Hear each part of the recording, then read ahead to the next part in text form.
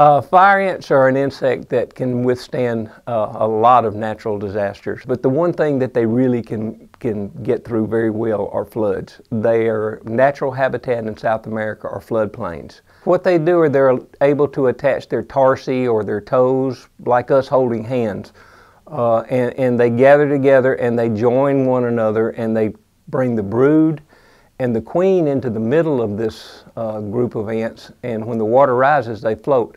Their bodies have wax on the outside, which makes them hydrophobic, which is the water tends to go away from them. But this is even exacerbated when they grab one another and they have the bubbles on the inside, and really it's really difficult to break water tension when they grab together like that. So they float very well on top of the water. The fire ants can move around in the raft, but they don't have to, because when they grab hold of one another, they trap air bubbles. And so they can not only move around, but they can also breathe through the air bubbles that they grasp.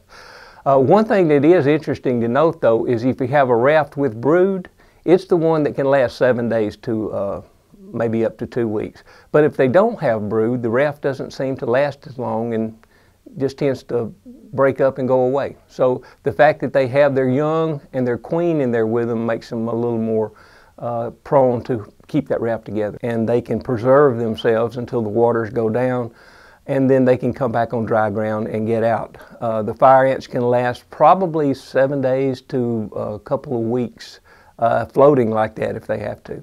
If you're going to wade, you need to cover yourself well.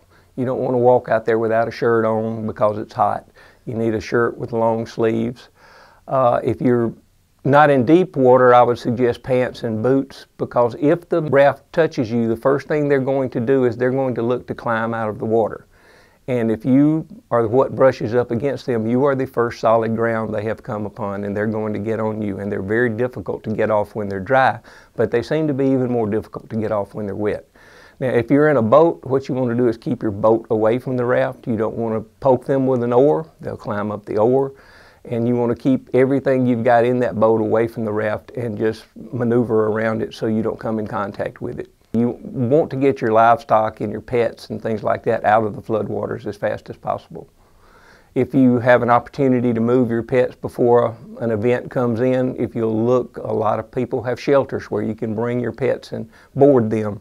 So after a flood, basically everything that's lying on the ground is going to be somewhere that fire ants, once they have gotten out of their raft, are going to try to get under to find a temporary mound or place of shelter until they can reestablish a mound of their own. So when you're cleaning up in your yard, logs, boards, things like that, be sure to check under them when you pick them up to make sure you don't have a fire ant mound under them.